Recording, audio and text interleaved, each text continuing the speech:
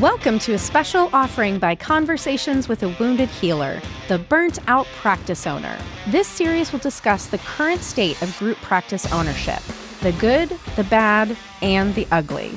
We'll hear current and former practice owners' tales of glory and woe as we attempt to answer the ultimate question, why do we do this to ourselves? And we want to hear from you too. What have been your biggest moments of struggle or triumph? What are questions you want us to explore? I'm your host, Sarah Bueno. I owned and operated my practice Head Heart Therapy for 10 years before selling in 2023.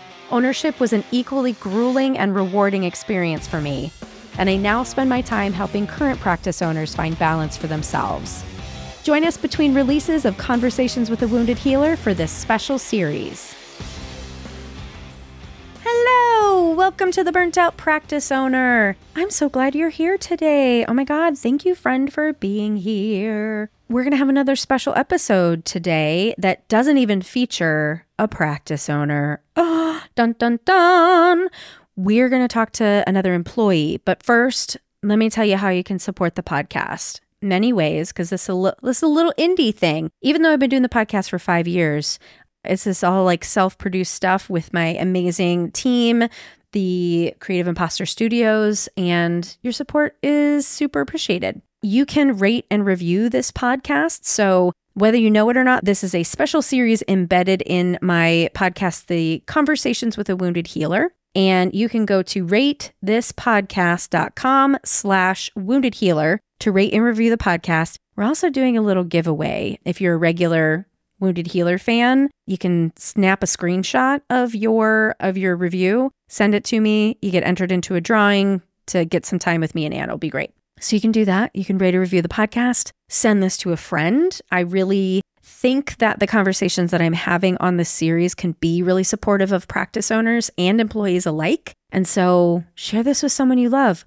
or share it with somebody you hate. I don't know, but share it with someone. And then lastly, if you want to hire me, I am consulting with group practice owners on various things. What really I'm good at is a lot of the personnel stuff and the HR things that are like person-based, right? So creating culture, like getting feedback from the management team and the regular team, like those sorts of things, training, all that sort of stuff. So that's what I'm really good at. So hire me if you want some help and you want to support the podcast.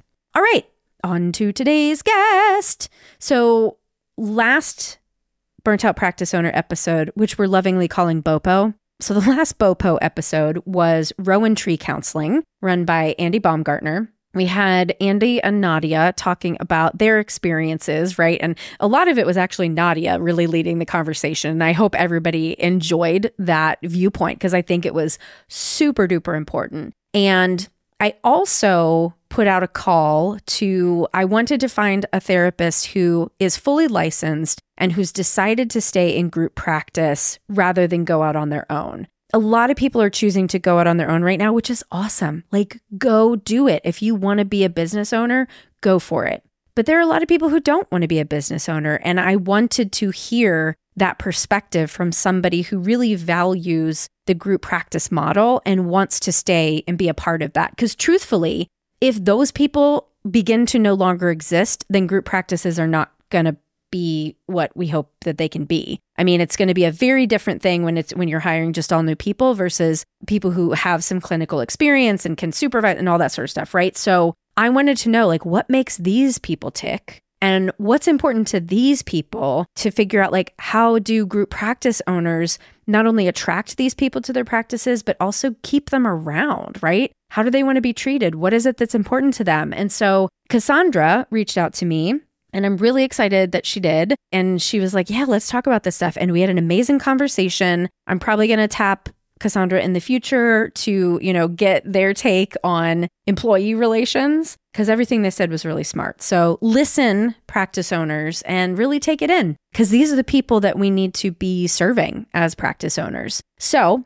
Cassandra Greenwald, LCSW CADC, she/they, is a therapist, writer, maker, relationship builder, and connector. First raised on the East Coast and then watered and grown in the picturesque Pacific Northwest, currently settled in the great city of Chicago, Cassandra works hard every day to be the queer, feminist, anti-capitalist, social justice warrior of conservative nightmares, which is probably one of the best bios I've ever read on this podcast. So congratulations, Cassandra. All right, and everybody else, enjoy this wonderful conversation with Cassandra Greenwald.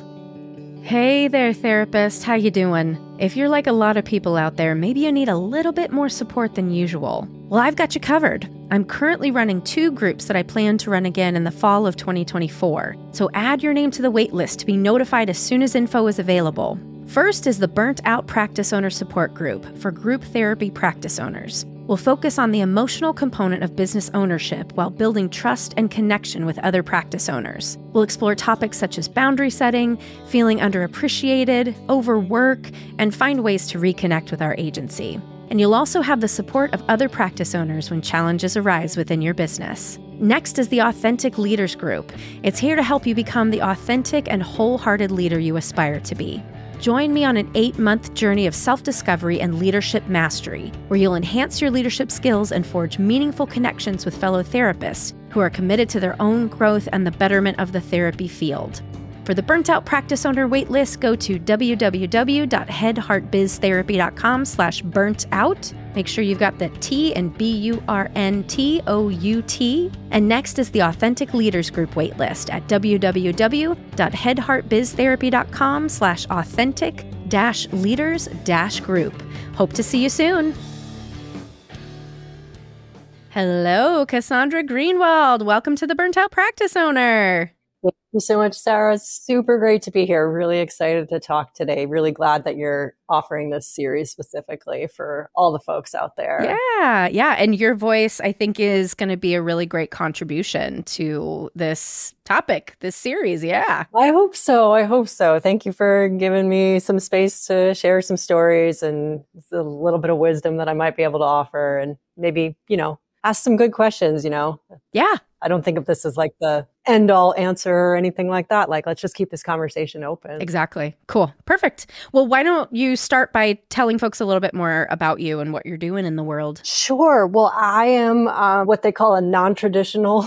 I was a non-traditional grad student, which just meant I was much older when I figured out what I wanted to be when I grow up, which is a therapist. It was maybe the second point in my life where I had kind of hit a wall of like, I can't go anywhere in this particular corporate America sort of job. I was an editor and a writer in different capacities. And I really love working with words and communication and language. And I think that transitions well into therapy. Totally. But I just kind of hit that point that I think a lot of folks hit, and this is pre-pandemic even, just like not feeling satisfied, not having anywhere else to go, and starting to feel like, I've always been interested in healthcare, and then just having my own personal experience of therapy and being like, wow, this shit works. So, having some folks around me encouraging me to explore. And then a wise social worker once said to me, just ask the question, have you thought about social work? And I was like, no. And it was like, bing. Yep. So I went, yep.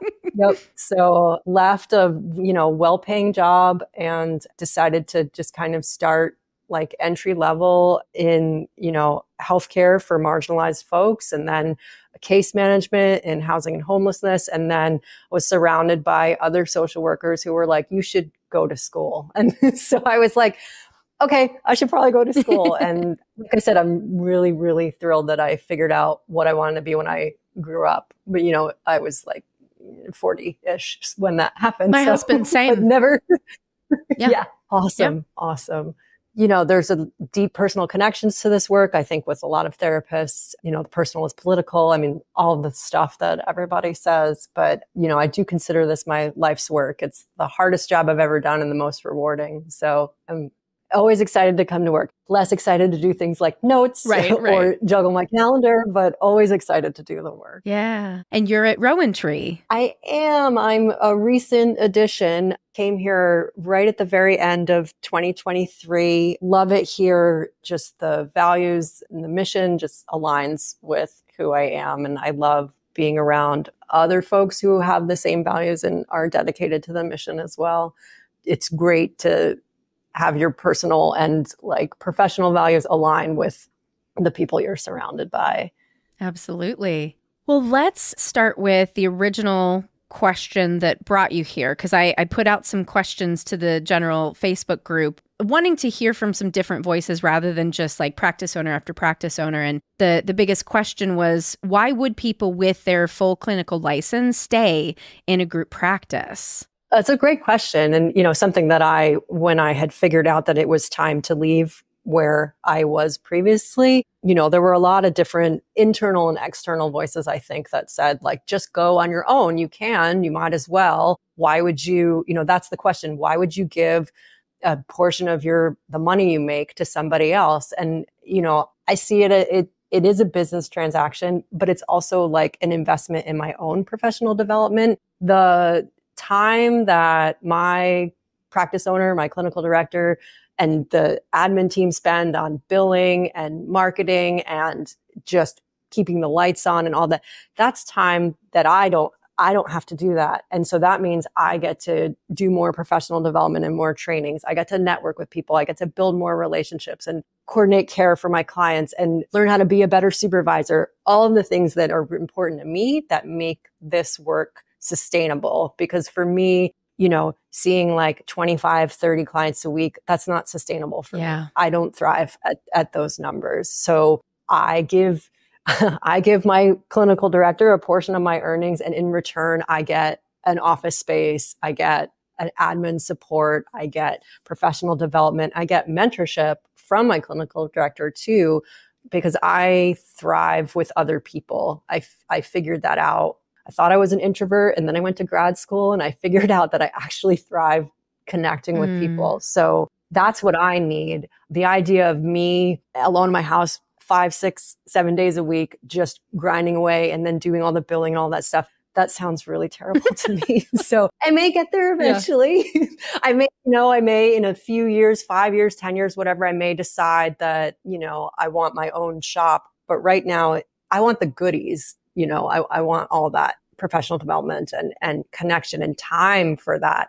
I don't want to be working 24/7 because I'm on hold with Blue Cross, or I'm, figuring out my next marketing thing, or doing like LLC paperwork. Like, all that stuff sounds like a nightmare to me. I'm just like, please take my money, take it. I don't want it. I would rather be doing other things. Yeah. Well, and it's funny because I'm helping people set up their private practices right now, because I do a presentation for NISW on building a private practice. And so a bunch of them wanted to like stay together and keep like working. And so it's funny. So we were starting to like list out some of the things that you need to pay for up front. Like you need to pay for the LLC. You need to pay for an accountant who's going to set that up for you. Electronic medical record system, rent, like, all of these things. And it's starting to click for some of them, recognizing like, oh yeah, this is what my previous job had done for me, that I didn't really think about how much this was going to cost, all of that sort of thing. And so I'm guessing part of it is like the wisdom of your age, right? Knowing that like businesses cost money to run instead, right? Right. Thank you for saying businesses cost money, because that's the thing. Right now at this point in my life, I don't want to own a business. Yeah. Like I want to be a therapist. Yeah. So, and I know that it's possible. A lot of people do both and do it well. Great for them. Right now, I don't feel like I could devote the energy and my capacity to the business part without getting like super cranky about it. And then what's left, what do I bring to my clients then if I'm feeling completely tapped out because of paperwork and money, right? And sweating all of that money. Yeah. So whenever I decide I want to be a business owner, giddy up, right? Yeah. But that's, but for right now, I don't want to own a business. So yeah. And I thought about it a lot, obviously, when I was moving on from the previous place, it seemed like sort of like a no-brainer. And I, as I was looking before I found Andy at Rowan Tree, I was like, well, if I have to do it, I'm going to do it, because I had all these people, I had a caseload full of people who were like, we want to keep working with you. And I was like, yeah, me too. But hold on. Yeah. it's not instantaneous. There's so much bureaucracy, right? Like insurance and IDFPR and all of that stuff. So, yeah. Well, lest this become a rah-rah group practice owners, we need to talk about some of the shit, right? So I think this is probably... This is me. Literally. Well, literally rolling. Maybe a good entry point, because we talked about this before we started recording. This is not about you shit talking previous practice owners, but I think you have a lot to offer in terms of what do practice owners need to know that they're missing? Because we're talking on the group practice Facebook, how do we retain people, right? How do we keep people staying? And obviously the answer is different for everyone, but from your perspective, right? What works and what doesn't? Yeah, no, great question. I made it was a joke, not a joke, to someone I worked with previously, that if you want a profitable business, like open an ice cream store in July. My understanding is that therapy practices aren't huge money makers, right? Like you're not going to get your second and third houses. And I don't want to sound like high and mighty, but like, I think you should be doing this because you want to do therapy and you want to like foster and nurture new therapists and therapists who are in the field and build a business that reflects your values, right? You should not be doing this because you need people to make money for you. Well, let's pause right there. Just pause right there because, and I'm saying to the people who are listening to this, thinking about starting a group practice, I know that your number one reason is passive income. I will say it again and I will scream it to the rooftops. There is nothing passive about the income that's made in group practice. Yes, you don't have to be doing the direct clinical service as the practice owner, but you will not be passive. You will be working harder than you've worked before. Go on, Cassandra. Right. Absolutely. Well, and that's what I was talking about. All of that work, that's the work that I don't want to do. And that's the work that the practice owners do. Right. So I think, and obviously therapy has changed exponentially, like 2019 to now, or even 2015 to wherever we start the clock, but especially with, all of us,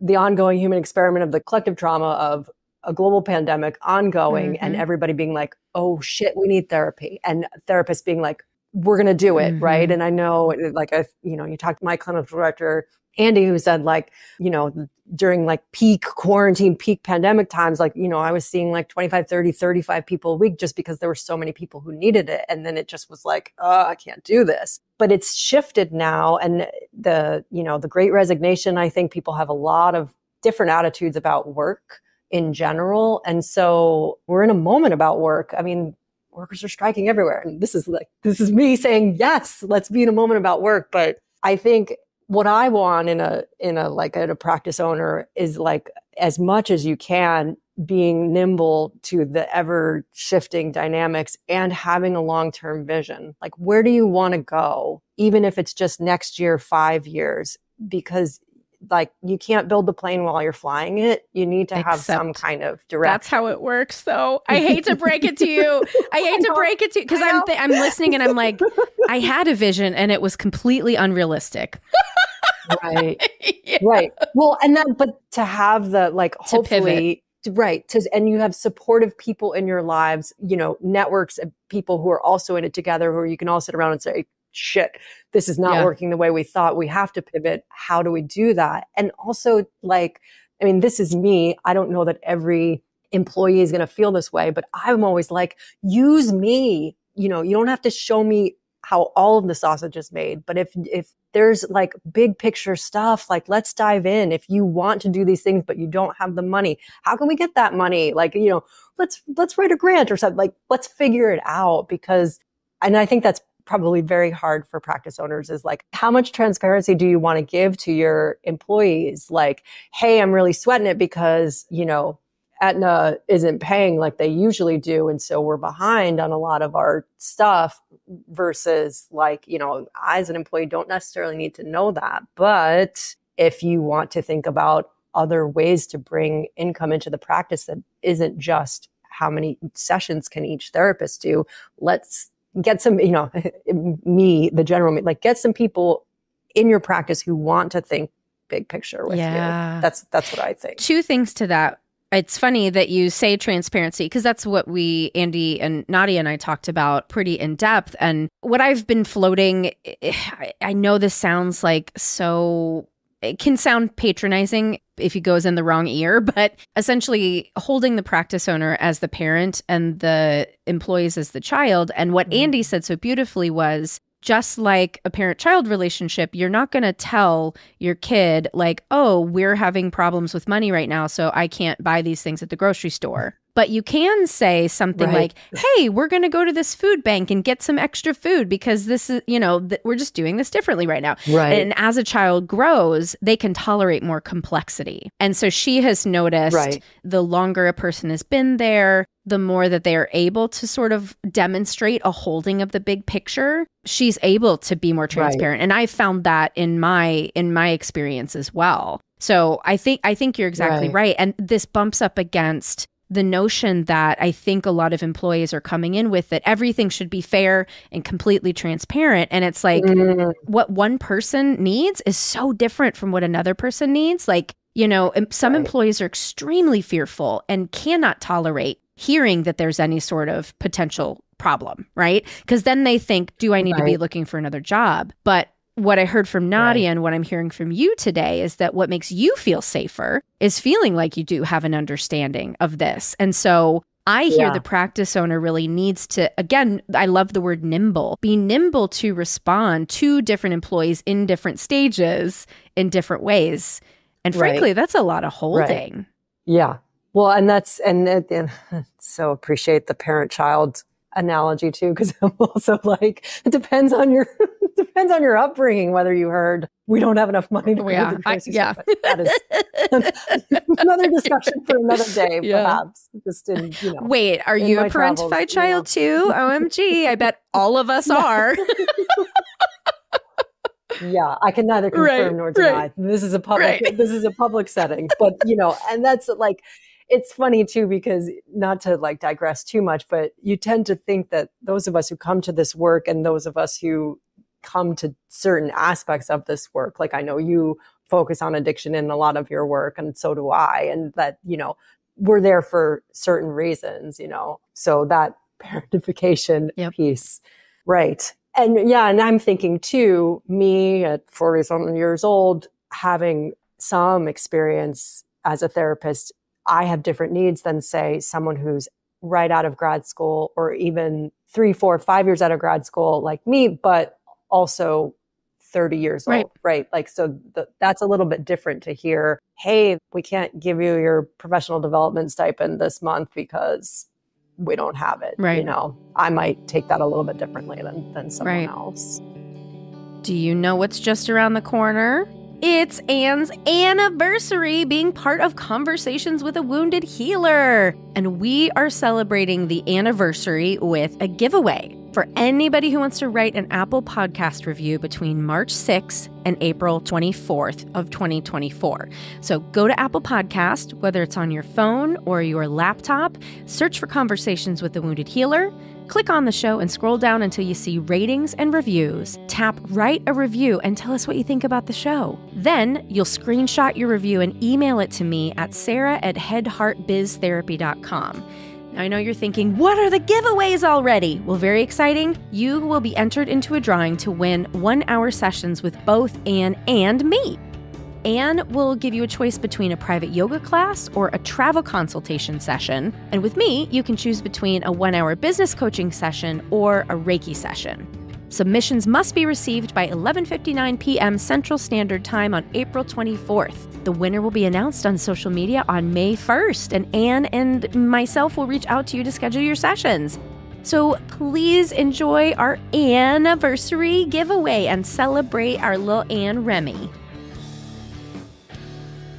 Well, and the other thing that I was thinking as you were talking about this is I keep realizing I'm in this like defensive practice owner space. So I'm trying to like hold them more equally now. But practice owners need to recognize the skills of their employees, and employees need to help us by putting those on the table. Because what I'm hearing from you is you want to get your hands dirty on some level. You don't want to hold the responsibility, but you want to be part of making that sausage, right? And I think, again, to sort of like just point out what I feel like I'm seeing a lot right now with some of the newer clinicians is I don't want to know how the sausage is made. I don't want to have anything to do with it. I want the sausage to be prepared for me and have it in a beautiful omelet with a garnish on the side. And again, I think that probably is based on your age and experience of recognizing like what you want for yourself and what you have to offer. Yeah, like what... This is probably just like Gen X old people yelling at clouds, but do you have any thoughts for clinicians who aren't really holding up their part of the bargain, right? Because this is a job. This isn't a family, right? Right. I think it is almost like a work style, work ethic kind of thing, like, and not throwing anyone under the bus. But what happens is sometimes, just from what my experience is that when you give a portion of your earnings to the practice, then sometimes there's this idea, it's like, well, you know, what am I getting out of it? And so I think both sides are saying the same thing, just in different ways. Like, to me, if you're the kind of therapist who you just want to like show up, see your clients and like go out the door, and like, if you see your colleagues at the office, great. If you're virtual, like if you want sort of that like independent contractor feel, like find the practice that can offer you that. Yeah. And the same thing, like someone like me, like I would die. Right. All right. That's an exaggeration, but I would not thrive. I don't thrive. I've been in those situations where it's just like, there's very little collaboration or camaraderie, or it's not fostered super well. And so you wind up feeling very isolated, which PS, I think is in general, this job can be pretty isolating, especially if you're doing the majority of work remote. But even if you're not, can't exactly go home and talk about what you did at work. And so you have your peeps to lean on and things like that, but it can be isolating. So that's the part, that's another kind of what I was trying to get at. And like, why are you in a practice when you're clinically licensed? It's like, I need other people to help me do this work. But other people are not like that. They're like, nope, I'm just going to show up. I'm going to see my clients. I'm going to leave. I don't care what the office looks like. I don't care about what we're doing. I don't want any team events. Great. But I think that when you're knocking on the door of group practices, or when group practice owners are trying to get people in those positions, there needs to be, that's where the transparency is. This is a practice where you're left alone, right? People who work independently will thrive. Or if it's a practice like here, like where it's like, we collaborate a lot. There's like, you know, team meetings and consultation and group chats, and like, you know, people are involved as much as they want to be involved in, but it's more of a given that involvement is there. So figuring that out, so I was like, okay, good. I chose well. This is good. Because then you'll have people being miserable saying, like, if there isn't, those needs aren't being filled, then it's like they're taking like 40, 50% of my earnings. And what am I getting out of it? Barely any marketing, or, you know, what's this office doing, or something like that. And it is about fit. When I was trying to find a place to land, a dear friend of mine from school encouraged me to like just put a post on Facebook. And like the particular group that my friend had suggested wasn't like, I couldn't get in because I would be new and they were like clearing me or whatever. So I posted to a group that I'm pretty active in. It's like a Facebook group for queer therapists specifically. And I just like, I threw it all out there, and I was like, I could post this anonymously, but everybody who knows me will know I wrote this, just because I write how I talk a lot of times. But what was interesting to me was that I put a lot in that post, and Facebook limits your characters. So I really had to edit myself. But when I saw people respond, like practice owners respond, and I immediately knew they weren't going to be a good fit for me, because we all talk, right? Like, I want, like, dear practice owners listening to this podcast, we talk to each other. That's how we know that your shiny website looks great. Your faces look great. Your mission, your values look great. But when I hear that, like, oh yeah, no, I had 2 friends there and they were overworked and unsupported, so I don't recommend. Okay, good. I'm going to tell everyone I know then. So like when people responded, like practice owners responded, and I know for a fact that their compensation plan is like 26 or more a week, or you have to see these populations. I was like, what? You didn't read my post. All you saw that was that I needed a job, and you need a body. Was that too soapboxy? I don't know if that was too soapboxy. No. I feel very strongly about this because this work is very important to me. This is not like a job you can do with like one brain lobe tied behind your back, you know, like it takes a lot. Well, and this is something that I see on the consultation side. And when when I'm consulting with practice owners, what I'm thinking about when they're having issues, personnel issues, is how much of this could have been mitigated if you would have not hired this person, if you would have had some better screening methods at the beginning. And I think you're exactly right. There needs to be a goodness of fit. And that puts a lot of the burden, I'm going to say, on the practice owner, because employees don't know what they don't know. And in my experience in the interview, the employee is always going to say what they think the employer wants to hear. And so truthfully, the employer needs to say, look, I think you actually need something else. And when I think back about all of the people that I hired and it turned out to not work out, I recognized I was either blowing through a red flag that I thought I could heal for this person, or it was some sort of bad fit that I thought like, oh, I can just make this work, instead of being really honest with myself and honest with the person in front of me. And I actually had a couple conversations with people where I let them go, not as a firing, but as a, you need to have your own practice because you want things a certain way, and I can't build my business around you, but you can do this on your own. And I'm fine with that. So let's just not have it be, a fight between each other.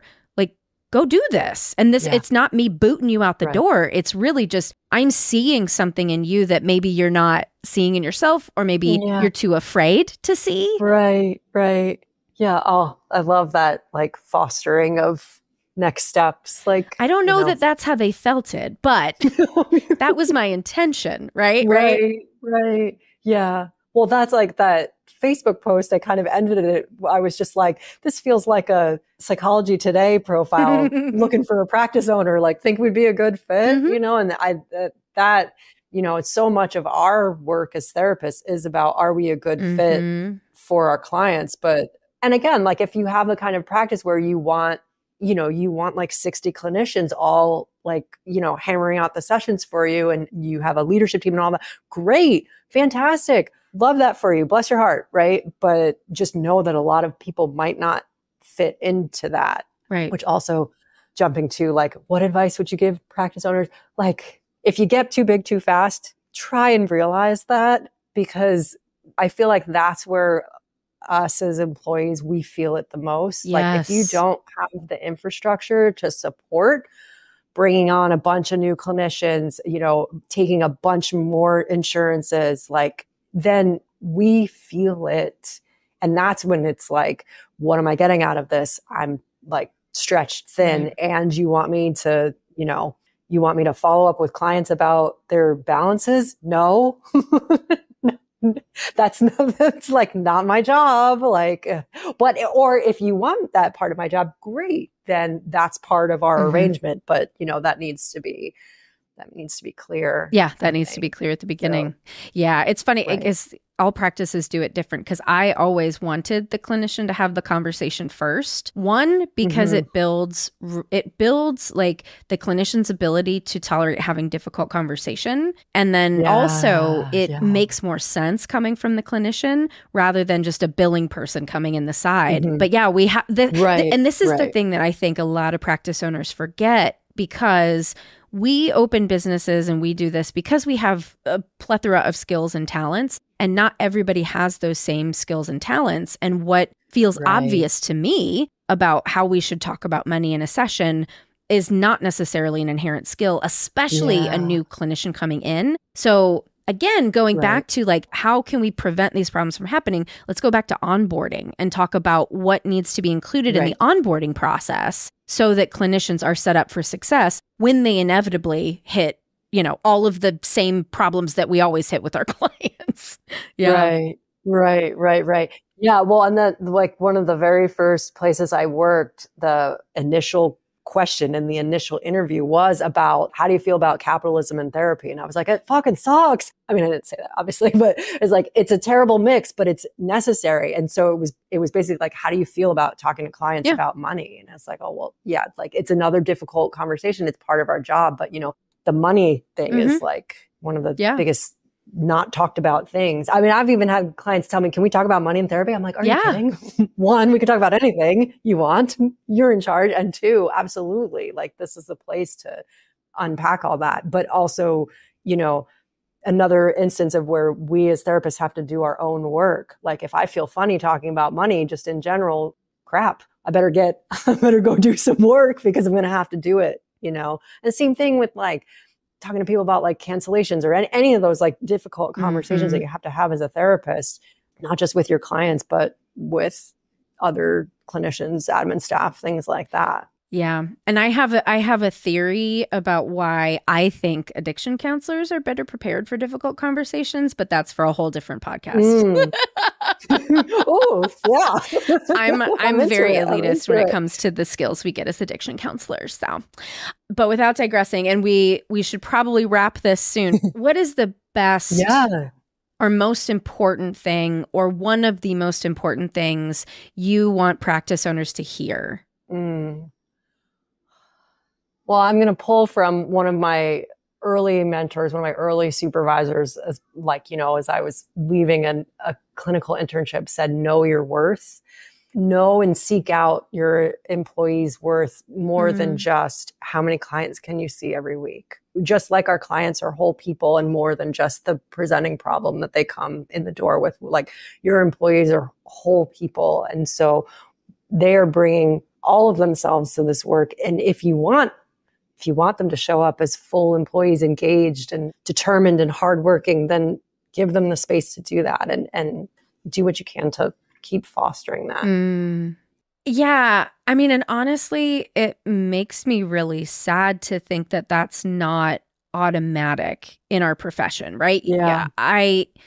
I don't know what happens. This is where I think my blinders are on, because I'm assuming that all practice owners try to show up the way that Andy and I try to show up, is like fostering the whole person, authenticity, weirdness, like all of it, right? Unfortunately, no. Yeah. Right. And I'm guessing that a lot of people that are listening to this do, but is there a way? Because I've noticed with myself, I'm an Enneagram 3 and we're all about like achievement and efficiency and getting shit done. And so I've had to notice, even though I clearly like show up and care about whoever's in front of me, I am putting the agenda first. And so in specific relationships, I've had to be like, okay, connection first, agenda later. So even when you are showing up, seeing people as a full human, I'm going to invite practice owners to think, how can you do that even more without, here's the asterisk, without losing the mission of the business? Because what the practice owners have to hold is that I'm showing up for you as an individual employee and I'm holding the whole health of the business in two different hands. Right. Again, it's a job that I don't want because that is so much to hold. You got to be the people person and the caring nurturer, right? And the supporter. And you also have to be like brass tacks about the money coming in, keeping the lights on, keeping the paperwork up to date. Right. Like it is a lot. Yeah.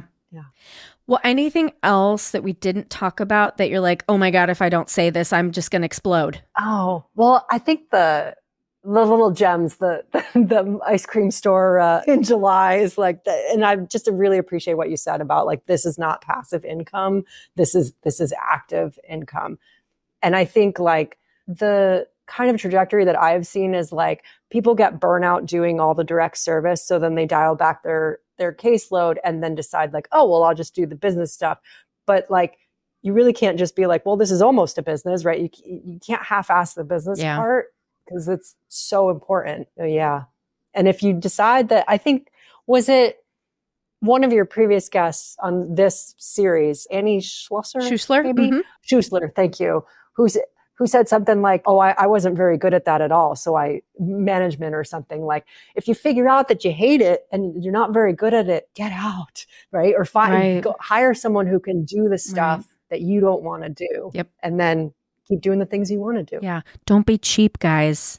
Therapists are so fucking cheap. I swear to God. And I include myself in this, but it doesn't help that we don't get raises, right? Like, you know, oh, Blue Cross will throw us like $3 this year. Like that. I know. I know. Another discussion. Yeah. Another time. But paying people to do, like paying an accountant, paying a lawyer, right? Paying a consultant, all of these people that can help you, because that helps the employees. Like I like to think of it as sort of like nesting levels of care, right? So the client is held by the clinician. The clinician is held by the business owner. The business owner is held by the consultant and their team. And the consultants are held by their team. And it's like, it's this nested balls of care, rather than like, I am this island of a practice owner who has to do everything myself. That's where the employees feel it. And because that's what I did. That's what I did until I realized differently. So I'm trying to like just save everyone from my mistakes, which I know is not necessarily going to work, but here we go anyway. Right. Well, no, and I so appreciate, right, that you're willing to say like, hey, these are the mistakes I made. Don't make them, right? Like, take it from me. Yeah. Awesome. Well, Cassandra, how can people find you and connect with you if they want to do so?